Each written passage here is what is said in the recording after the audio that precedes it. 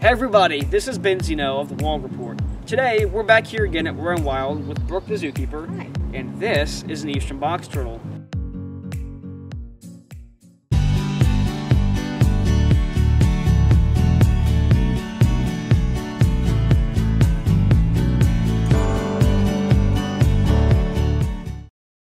Think I can hold him? You sure can. Thanks. Wow guys, look at that. What an awesome little animal this is. Now this is definitely a male, and you can tell by looking at his face.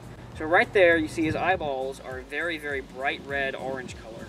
Now males have those brighter colored eyeballs, and around the head you see it has these kind of highlights of orange and yellow. So males are going to have a lot brighter colored neck and kind of frontal leg area than the females were, and that's to attract females. And a second way you can tell is by looking here at the plastron. You can see that it has actually kind of curve to it, as an indentation there. And that's so that when the male mounts, it kind of fits nicely. And then his shell is also going to be a little more flat than a female's. Now the second two are a little less obvious than the eye color, but if you were to see a male and a female beside each other, you would see that the male has a little bit of a flatter dome to the shell. But let me put him down here on the ground, and I'll talk more about why box turtles are so important. Alright, now box turtles are probably some of the most common reptiles in North Carolina. And you see them a lot of times in backyards, you can see them in forests and public parks. You can find box turtles just about everywhere.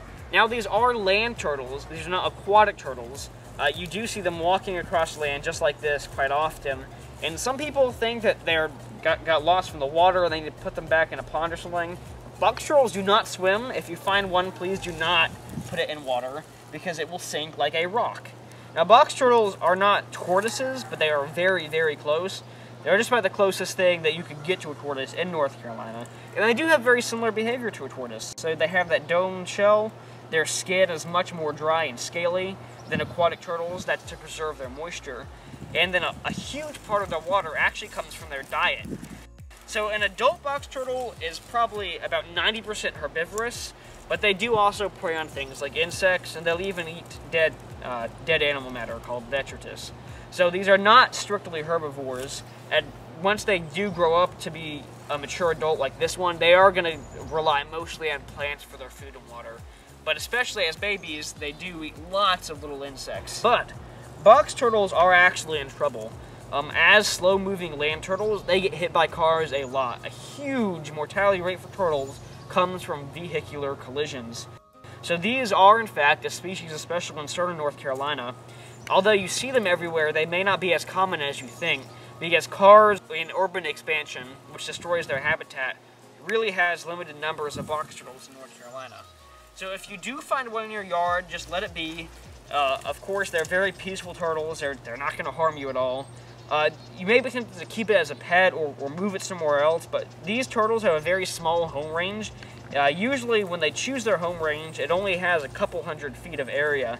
So if you move them out of that home range, they can be very confused and they might not survive. It's so important that we keep them in North Carolina because they're the only species of land turtle that we have. And if box turtles were to go extinct or become endangered due to vehicle crashes or urban expansion, you'd never be able to see these little guys in your yard.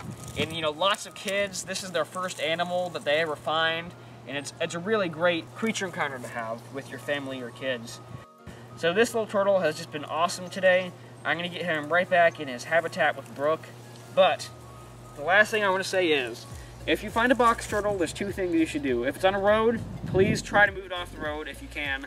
But if you find it in your yard, just let it be, because I know that it's very tempting. They're so adorable. You really want to keep it as your pet, but these are very limited in number in North Carolina, and they do need your help if they are going to survive. Thanks, buddy. Well, everyone, that's all for today's video. I hope that you enjoyed and learned something new about the eastern box turtle. Make sure to comment your thoughts below and subscribe to my channel for new wildlife content coming every Saturday morning.